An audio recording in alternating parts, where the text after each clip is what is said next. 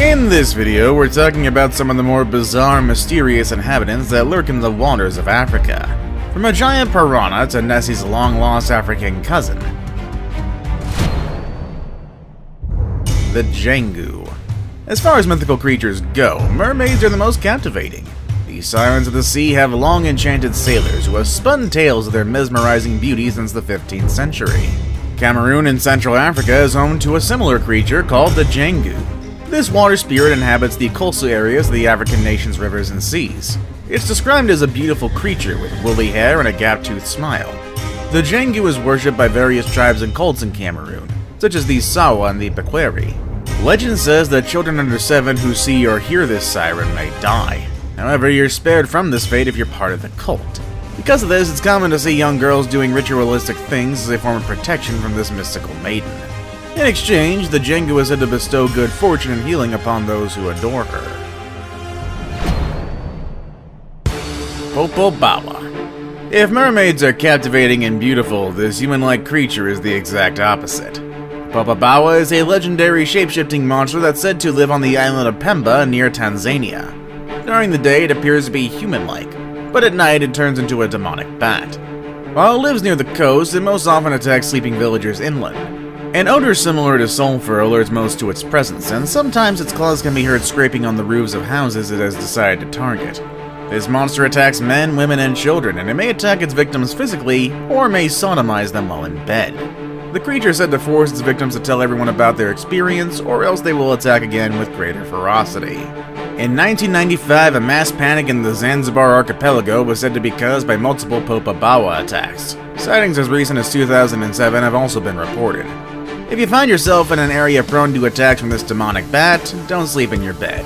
Instead, spend the night awake outside and huddle around an open fire with your companions.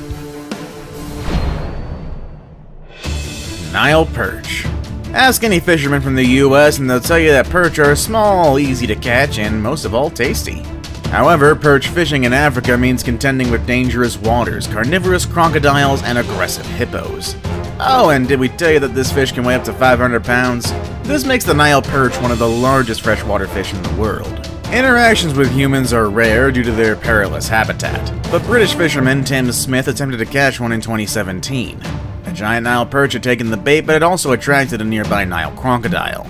The croc began attacking the fish as it was being reeled in, only to disappear under the water. Before Smith could figure out what was happening, it resurfaced right under him and attacked with its wide, gaping jaws. The crocodile missed by mere inches, and a stunned Smith still managed to reel in his catch. He'd intended to release the fish after catching it, but it died from its injuries sustained by the killer croc. This perch measured 82 inches long and weighed a whopping 249 pounds. As a souvenir of his near-death experience, Ugandan authorities allowed Smith to keep the head of the perch. Its body was released back to the river where it belonged, where it was probably devoured by the croc afterward. Kongamato. It's a bird, it's a plane, it's a flying dinosaur. Actually, it's neither of the three. The African nations of Zambia, Angola, and the Democratic Republic of Congo are home to a flying monster called the Kongamato. It first received widespread attention in 1932 when explorer Frank Whelan described the creature in his book. It's said to live in the swamps and rivers of southern Africa. The creature is described as having large wings, a 4.5-foot long body, and a wingspan ranging from 4 to 7 feet. It has reddish skin and a beak full of small, sharp teeth, and its appearance suggests that it may very well be related to pterosaurs. This includes the likes of pterodactyl or the pteranodon, which makes the Kongamato at least as old as the dinosaurs. Locals have reported their boats or canoes being capsized by this creature, which inspired its African name, roughly translating to breaker of boats. If you're traveling in areas where attacks occur, better find a local shaman first. A charm made from the ground-up root of a mulendi tree native to the area is supposedly effective at warding off the flying monster. But I'm gonna take my chances with a good old-fashioned shotgun.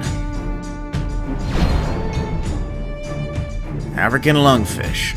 Not all prehistoric creatures look like dinos, but this African fish has an interesting ability that's held over from our ancestors from 400 million years ago.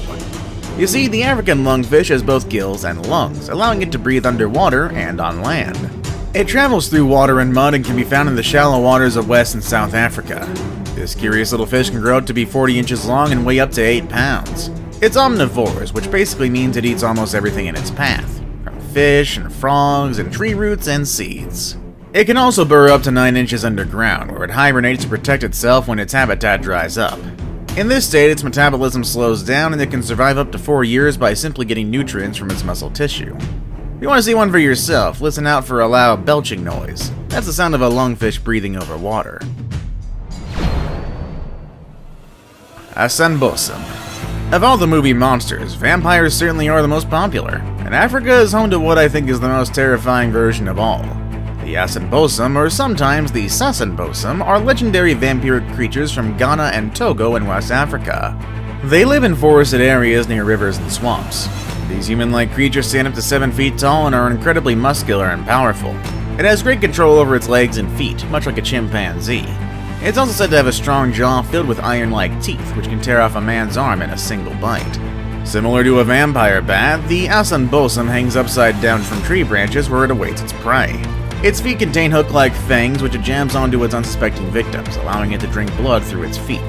There's no need for silver bullets or wooden stakes for this thing, though. Experienced hunters say that this African vampire isn't as supernatural as its European counterparts, but should you ever run into one, try to attack it from a distance. They have keen senses but are easily distracted when feasting, so you win when you knock them off their perch because they're pretty much useless on the ground.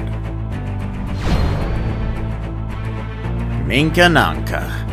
Dragons are mythical creatures that have been part of legends and folk tales from England to China. Did you know that Africa has its own version as well? Meet the Ninka Nanka, a dragon that lives in African swamps and the Gambia River. Don't let the catchy name fool you though. Death comes upon virtually everyone who meets its gaze. If you don't perish on the spot, you're sure to die within a 5-year time span. Because of this, there are very few eyewitnesses of this monster, and descriptions vary greatly. You come face to face with one, show no fear and you might at least survive the encounter. Or if you need to do business in the area, do what this hotel company did. Plant a baobab tree over the entrance of its home. The dragon was said to be angered but did nothing due to the tree's sacred nature. Now it's time for the day's best pick. We have mythical creatures and then we have factual creatures here, but this river creature escaped banishment from the gods after they decided it was too dangerous to be kept alive. The Grootslang. In the market for a diamond mine? Africa is the place to be, but be wary of this dangerous river creature set to terrorize those in search of this precious gem. The Grootslang, meaning the Great Snake, is found in Richterveld, South Africa. Legends say that gods created this animal only to find it too powerful and dangerous. They decided to split it into 2 separate creatures, the first elephants and the first snakes. One of the original Grootslangs escaped, becoming the ancestor of all Grootslangs that reportedly still exist today. Some eyewitnesses say that it looks like a giant python, while others call it more elephant-like. It can grow up to about 60 feet long and is strong enough to snatch unwary cattle drinking from the edge of the water. It lives in a cave known as the Bottomless Pit or the Wonder Hole. This cave is supposedly filled with diamonds, which it guards with its life. Should you ever encounter one, all you have to do is offer it some diamonds to be granted safe passage. But if you don't have any on ya, bye there, buddy. The Goliath Tigerfish. African rivers are known for piranhas, but I bet you didn't think a giant one existed. The Goliath Tigerfish is not endangered, but it is hard to find for different reasons. It's found only in the Democratic Republic of Congo, thriving in rapids where other fish have difficulty swimming. This large and well-built fish grows up to 6 feet long and weighs up to 150 pounds. It has long crocodile-like teeth which it uses to great effect against other fish, including bigger ones such as the Nile Perch. Expert fisherman Jeremy Wade caught a large specimen in 2017 after failing to locate it for 25 years. He had intended to release the fish after he caught it, but it sadly died while struggling. Authorities allowed Wade to give the rare fish to a nearby village where it was promptly eaten. Before we move on, I've got a little challenge for you that'll take 5 seconds to complete. So here's the deal. You just leave a like on this video, smash that subscribe button and hit the notification bell, and you will get 25 years of amazing luck. Try it really works.